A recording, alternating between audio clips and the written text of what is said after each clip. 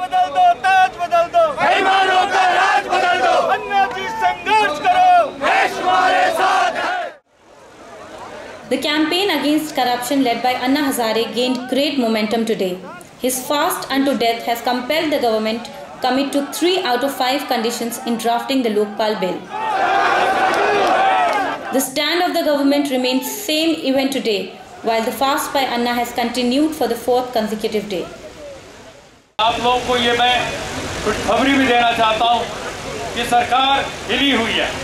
सरकार की तरफ से लगातार कोशिशें हो रही हैं कि जल्दी से जल्दी बातचीत हो और अन्ना को कहा जाए कि वो अनशन तोड़ दें। Activists, seers and people are flowing into Jantar Mantar in support of Anna Hazare. Eminent lawyer Ram Jetmalani joined in to support the cause. Every inch of the place is flocked by people of all ages. करो जब तक इस बेईमान सरकार को हम नहीं उठाएंगे ताकत के कुर्सियों से, तब तक हम आराम नहीं करेंगे।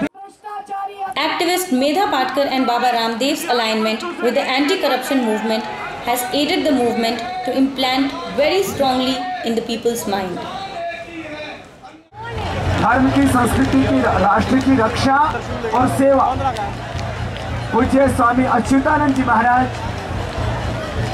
जो भूमन निकेतन के संस्थापक अध्यक्ष हैं, आज हमारे बीच में हैं। GOM नहीं तो GOC, ग्रुप ऑफ सिटीजन्स, सही इस देश के सम्मान्य विचारशील संवेदनशील नागरिक, उनका समूह ही इस बिल को देखेगा और देखने की नैतिक अधिकार की बात उन्हीं के पास है और किसी के पास नहीं।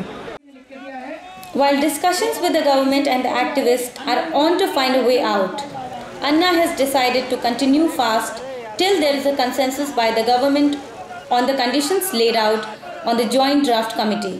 The recent development is that there will be a co-chairperson in the Joint Draft Committee. Anna will take the final call.